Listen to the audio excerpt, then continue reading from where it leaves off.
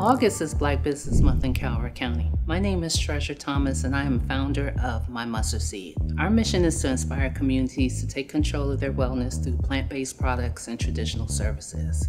We are a family-owned and operated urban farm in St. Leonard, Maryland. We attend farmers markets, we sell online, and we are proud to be Black farmers here in Calvert County. Calvert County has offered us a tremendous amount of support in our small business and our urban farm.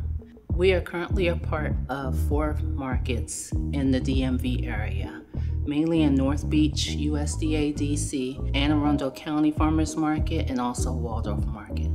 I have brought some pea shoots here with me to show the lovely microgreens that we do grow. We have close to 30 varieties that we provide online and at farmers markets. I'm Tresor Thomas with My Mustard Seed in celebration of Black Business Month in Calvert County.